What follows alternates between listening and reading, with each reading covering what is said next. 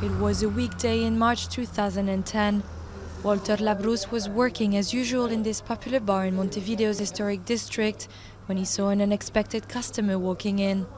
A week after taking office, Mujica came in to have lunch. The president sat down with two government aides and ordered Creole beef and some wine. There was no security in sight. It's not every day that you see a president who eats at a bar.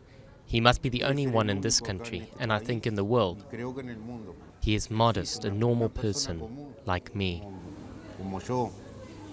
El Pepe, as he's affectionately known in Uruguay, had always led a humble lifestyle and continued to do so as president.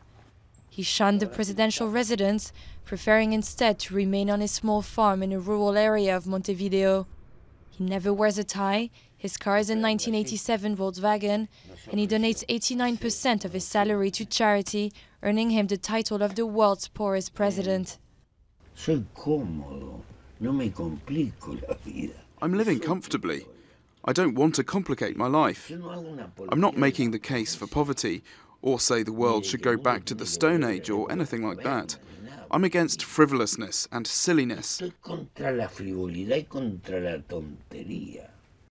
A former guerrilla fighter, Mujica was captured in 1972 and spent 14 years in prison until the end of the dictatorship. He used much of his presidency to advocate international peace and human rights. He welcomed Syrian refugees and said Uruguay was ready to accept 6 detainees from the US Guantanamo prison. But he will be especially remembered for making Uruguay the first country in the world to legalize the cultivation, sale and use of marijuana in an attempt to undermine illegal drug trafficking. If I say no and create mystery, it's guaranteed that they'll try it. All that is forbidden is attractive.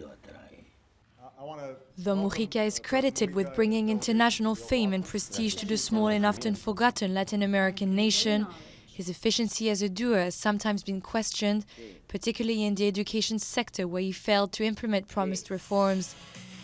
His approval rate at the end of his mandate is 56%, lower than that of his predecessor Tabaré Vázquez.